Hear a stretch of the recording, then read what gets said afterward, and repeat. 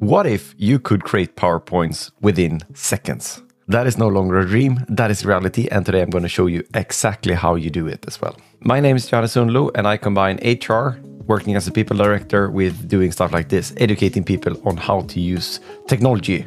And I've been fortunate enough to work with companies across the globe doing this as well. But as I said, today we're going to talk about Microsoft Copilot, and they released an updated version of their Microsoft Copilot last week, and they call it Wave 2. And Copilot is the name of Microsoft's AI initiatives, such as embedding AI into the Office suite, for example, which is what we're going to talk about today. And Wave 2 for Microsoft Copilot is so much more than just PowerPoint. But today I'm going to focus on PowerPoint because I think it's truly magic. So without further ado, I'm going to jump in and show you how you can create a PowerPoint within seconds. We have opened up PowerPoint.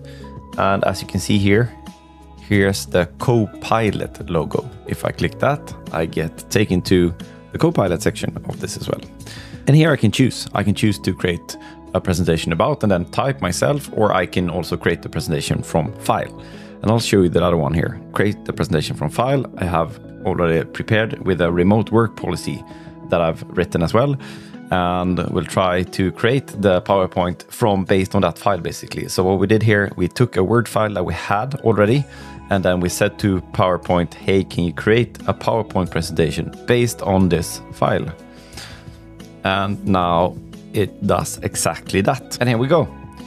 Here we have the remote work policy and the presentation as well. And obviously it's not full-fledged. I would obviously need to adjust this to make sure it looks nice. And you see the image here. I would probably do this, for example, make it a bit bigger. Perhaps I would adjust this.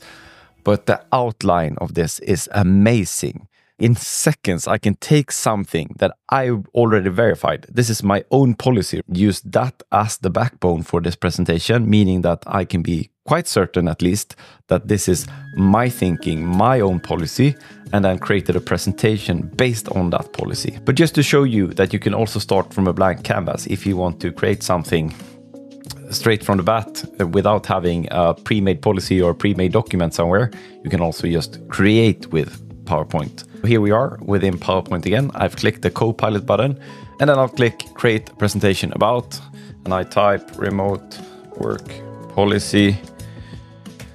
And now it will of course create a remote work policy here for me, I hope at least, but it won't be based on the specifics that I have. But just once again to show you that you'll actually get a result if you do this as well.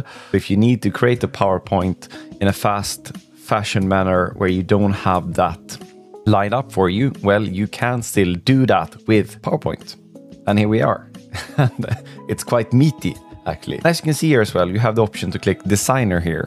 And that gives you the option to change. You can also obviously change it to your own PowerPoint style if you have a PowerPoint style within your company as well. But yeah, it's quite fast and quite nimble. The question is then, how do you get these features? Well, hit the like button and I'll tell you. No, I will tell you anyway, but still, hit the like button if you found this video useful. And then back to how do you get these features. First and foremost, you need to be a Microsoft customer. That kind of explains itself.